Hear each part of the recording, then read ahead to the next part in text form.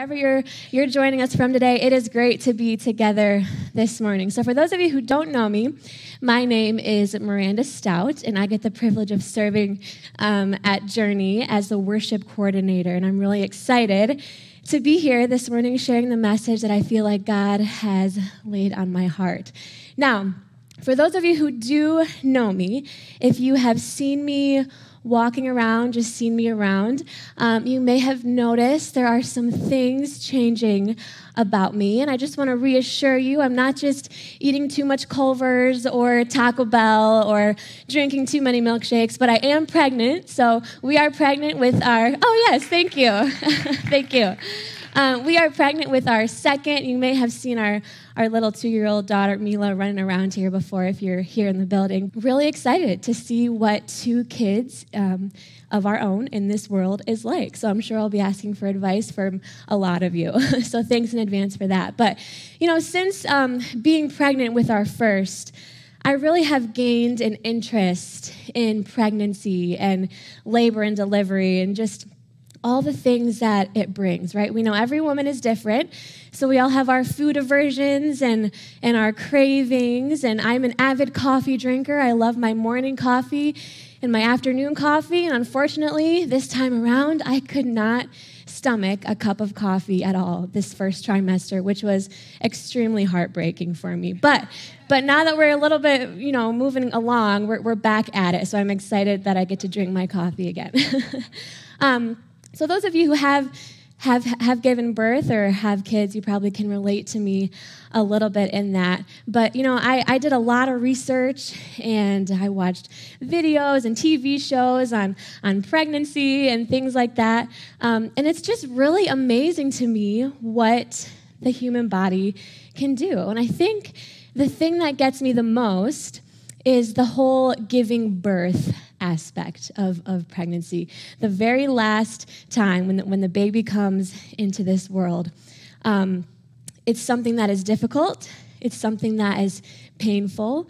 It's excruciating. And I wouldn't recommend doing this, but right before I gave birth to my first, I would look at diagrams, and we'll just call it the journey that the baby goes on in birth. And I just remember thinking, how in the world is this supposed to happen? This just seems completely impossible. But I knew that there was something in me that could get the job done. There was some power within me that just knew what to do. I knew that God created me to do this. And so, of course, I did it. So even if you haven't given birth before or don't have kids, you can't relate, but maybe there is something that you have done in your life that has felt completely impossible, but you just found the power within you to do it. Maybe you're an athlete and you scored a goal that should not have gone in. It should not have been successful, but it was. Maybe you were the underdog versing a really good team, not expected to win, and you won. Maybe you're a musician and you hit a really high note and just surprised yourself. Maybe you drove really far away from home and made it back without using GPS or maps. What have you done in your life that has felt impossible that you just surprised yourself? You just made it happen. All this talk of the impossible really reminds me of the power of God at work in us.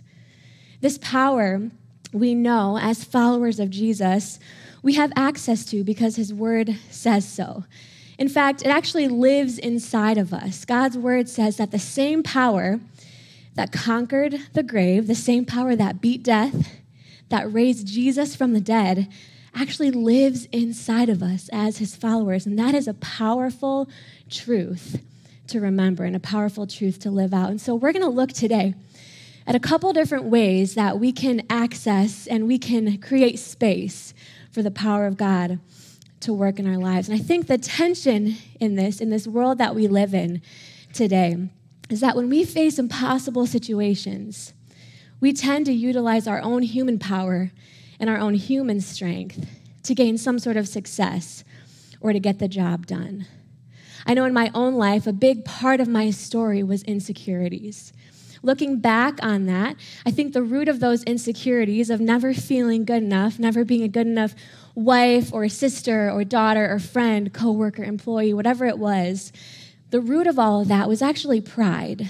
So I was trying to do life my own way.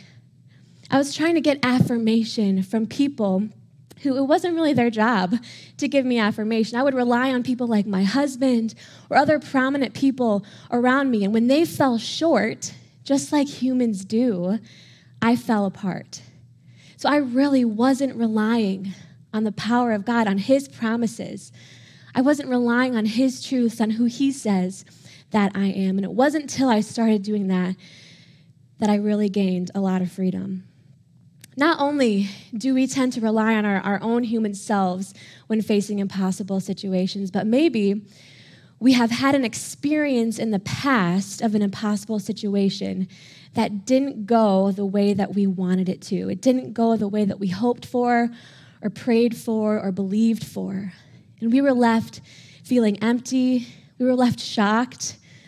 We were left lacking in trust to God. Like what are you doing? Just questioning him and his plan for our life. So now when we face impossible situations, we tend to just give up. We don't really believe for it or hope for it or pray for it. We just give up. What we know for sure is that God, when we surrender our own human strength and our own human power, that also includes surrendering our plans for our life to God's plans and to his power in our life. So once again, we're going to look at today, how do we actually do that? If you want to take a look at your Bibles and turn to Daniel 4, we are going to read about a guy named King Nebuchadnezzar. And King Nebuchadnezzar was known as the most powerful king of the Babylonian Empire. He was faced with this incredible challenge and almost impossible situation of leading an entire empire. And King Nebuchadnezzar was probably the definition of someone who utilized their own human, self-motivated power to get the job done. He was arrogant, he was rude, he actually thought of himself as an equal to God, and so he thought that he deserved to be worshipped, and so that's really what he required of his people. His thing was that he equated wisdom with power, and so he would gather together all of the most intelligent people of his kingdom and utilize them for various things. So what happens is King Nebuchadnezzar has this dream, and it's kind of a confusing dream. So he needs to hire an interpreter to come in and tell him what this dream is about. This interpreter is Daniel.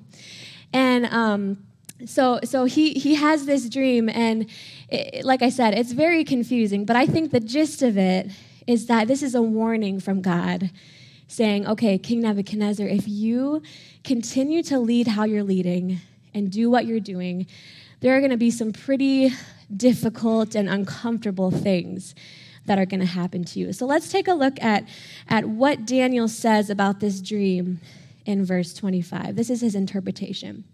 It says this: "You will be driven away from people and will live with the wild animals. You will eat grass like the ox and be drenched with the dew of heaven. 7 times will pass by for you until you acknowledge that the Most High is sovereign over all kingdoms on earth and gives them to anyone he wishes." The command to leave the stump of the tree with its roots, which was part of his dream, means that your kingdom will be restored to you when you acknowledge that heaven rules. Therefore, your majesty, be pleased to accept my advice. Renounce your sins by doing what is right, and your wickedness by being kind to the oppressed. It may be that then your prosperity will continue. So I love how Daniel kind of gives this second warning, like, okay, take my advice here. Stop doing what you're doing, or else these things are going to happen to you. He makes it really clear. So let's see what happens in verse 33. Immediately, what had been said about Nebuchadnezzar was fulfilled. He was driven away from people and ate grass like the ox. His body was drenched with the dew of heaven until his hair grew like the feathers of an eagle and his nails like the claws of a bird. At the end of that time, I, Nebuchadnezzar, raised my eyes toward heaven, and my sanity was restored. Then I praised the Most High. I honored and glorified him who lives forever. His dominion is an eternal dominion. His kingdom endures from generation to generation. all the peoples of the earth are regarded as nothing. He does as he pleases. With the powers of heaven and the peoples of the earth, no one can hold back his hand or say to him, what have you done? At the same time that my sanity was restored, my honor and splendor were returned to me for the glory of my kingdom. My advisors and nobles sought me out, and I was restored to my throne and became even greater than before. Now I, Nebuchadnezzar, praise and exalt and glorify the King of heaven, because everything he does is right, and all his ways are just, and those who walk in pride, he is able to humble. I love that it says he became even greater than before. Because he chose to surrender his own power, his own ways, to God's ways and to God's power, he became even greater than before. He actually bowed down in worship and recognized that God is the true King of Kings and Lord of Lords. And I also think that King Nebuchadnezzar realized that he was able to best be utilized in the position that he was in if he surrendered his own power to God's power. And I just want to make something clear too. We don't just want to utilize the power of God in our lives just to help us get through tough situations or for our own selfish gain, but we want to utilize the power of God to move his kingdom forward, to bring hope and to bring healing to those people in our lives. Also, if you were here last week, Pastor John talked about the fact that we can utilize the power of God to become more like Jesus every day, and that's really the goal. So now I know that none of us here are looking to take over empires and kingdoms and become kings and queens. And if you are, I'd love to talk about it afterwards. It's interesting to me. But I do know that we face real, impossible situations in our lives every day. And if you take a look at your life right now, what impossible situation are you facing? Maybe it's a marriage crisis, or a relationship crisis. Maybe it's a parent-child dynamic that you just don't know what's going to happen. I haven't been a parent for very long, but I already know I cannot do it using my own strength and my own power. Maybe you're a student and you're just really struggling in school, whether it's friends or academics or extracurricular activities, whatever it may be, and you don't know how to make it through another day. Maybe it's a medical diagnosis, a struggle with infertility. What is the situation in your life that feels impossible, that maybe you're trying to control by yourself? Maybe you're trying to utilize your own power and strength instead of surrendering to God. So how do we actually do this, right? How do we actually apply these things to our own lives? We're going to talk about just a few different things and different ways on how to create space for the power of God to work in our lives. I know that with impossible situations come a lot of feelings, right? Those feelings are feelings of sadness, maybe anger, shame, maybe even some rage, maybe anxiety, maybe even something as difficult as depression comes up. There's a lot of feelings when we face impossible situations. The thing is, feelings are good, right? Feelings can help us process things. Feelings are good. They can give us warning signs and really help us figure out maybe what the next step is. But when we rely on our own feelings, that's where the problem comes in, because feelings are chaotic, right? They can create this sense of chaos in our head. They go up and down. They just blow with the wind. They're not steady. And so what I would encourage today is to feel all of your feelings, but trust all of his promises. God gives us so many promises in his word that we can fully rely on, that we can use as our rock, especially in times where we don't know what to do next. And so I just picked out a few promises that God talks about in his word. I mean, there are hundreds of promises in the Bible. And so if you ever just want a list of promises, just Google promises of God, and there will be a list of hundreds of promises, hundreds of truths and encouragements that he gives to us. So there's going to be some promises that will come up on the screen. These are just a few that I picked out. The first one, he promises to work everything out for your good. That comes from Romans 8:28. No matter what the situation is, no matter how bad the situation is, he is working it out for your good, even if it doesn't feel like it. He promises to give us strength. He promises to never leave us. He promises his counsel to us. I don't know how many times I've wished that I could just talk to someone and someone would just give me the answer. The Holy Spirit does that for us. He guides and directs every step we take and every thought that we have. And then this last one, his power is made perfect in our weakness. There's no pressure to be perfect. There's no pressure to do things perfectly or handle situations perfectly. There's no pressure because his power is always working through us. And it's made perfect in our weakness. And I think an example of someone who follows the promises of God so well is Jesus. Right? Jesus' whole life here on earth was filled with him constantly surrendering his own human power and his own human strength to God. I mean, he performed miracles, he healed people, he raised the dead, he broke chains, like years and years of chains of sin and of shame and of addiction. He brought a lot of hope to these people because he surrendered his own power to the power of God. And I think that one of the most powerful things that Jesus ever did in his life here on earth was his death on the cross. He sacrificed himself not just for the people who love him or the people who were in his corner or on his team, but he sacrificed himself for the people who hated his guts. He sacrificed himself for his best friends who actually gave him up the day that he was crucified.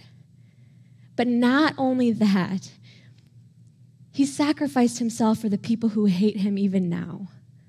And the only possible way that he could have done that is if it was rooted in love, as if his sacrifice was fully and completely rooted in love. Because Jesus loved people in a way that was completely unconditional, he created space for the power of God to work in people's lives forever, for eternity, because of his decision.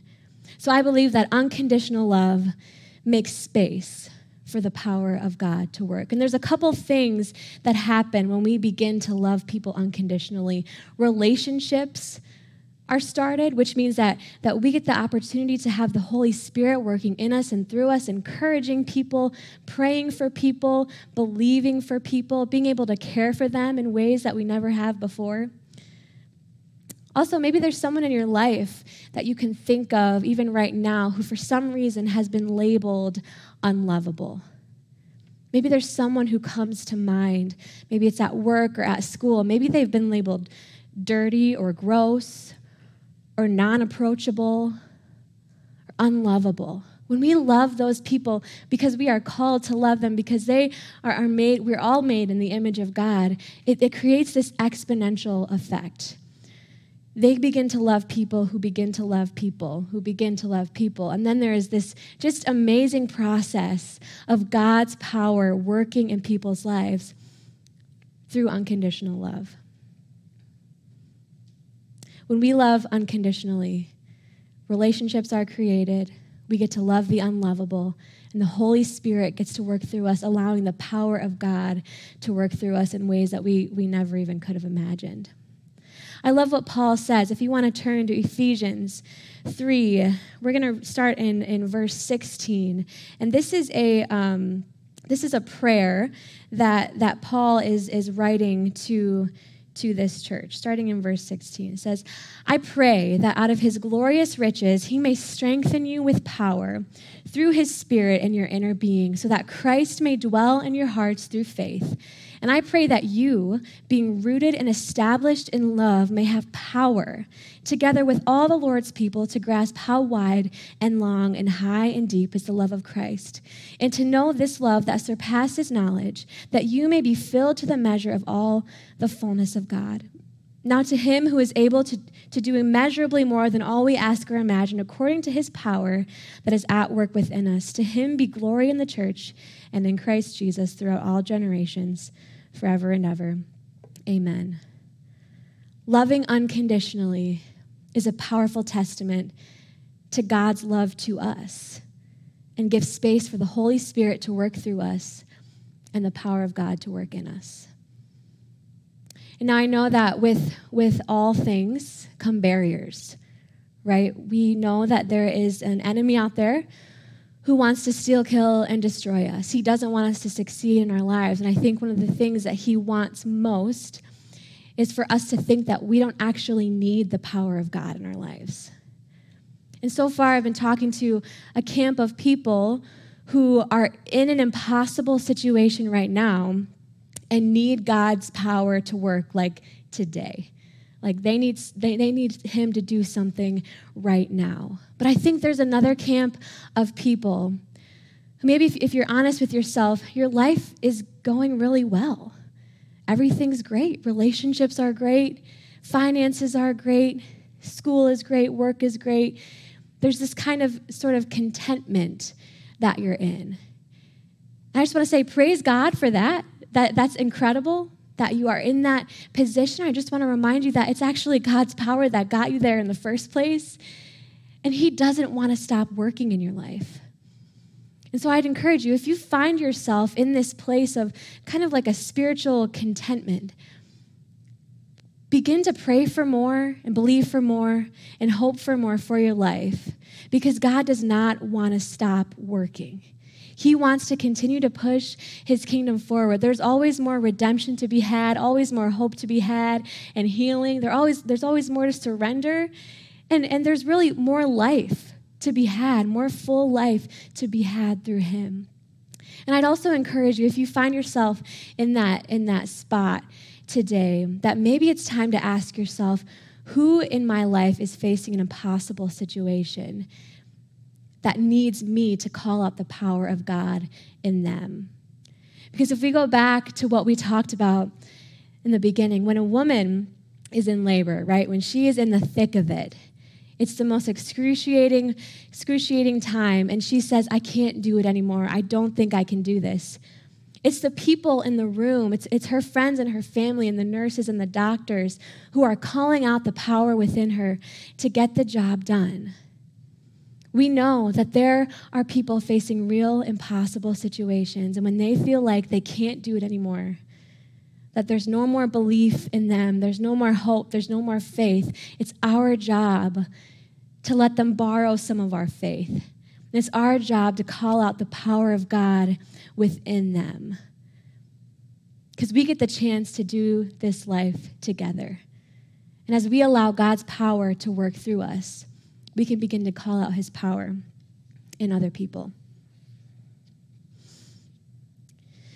A couple of weeks ago, my husband and I went on a trip to Boston, and it was kind of a late anniversary trip. And if you've ever been to a big city, you've maybe had access or experienced different Uber drivers all over the city, right? So we experienced a lot of different personalities. So you get the Uber driver who will talk your ear off and wants to know about your entire life story. And then there's also the Uber driver who just wants to get you to your destination without saying a word. So we experienced both of those, but we did meet a guy, and we found out he was from Haiti, and we immediately had a connection to him.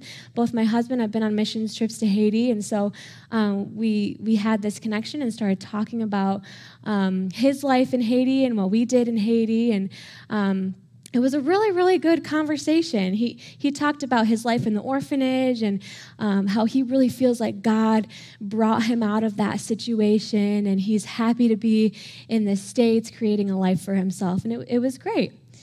And then all of a sudden, we started talking about something called voodoo. If you don't know what voodoo is, it's a religion that they practice in Haiti and I'm sure other countries as well.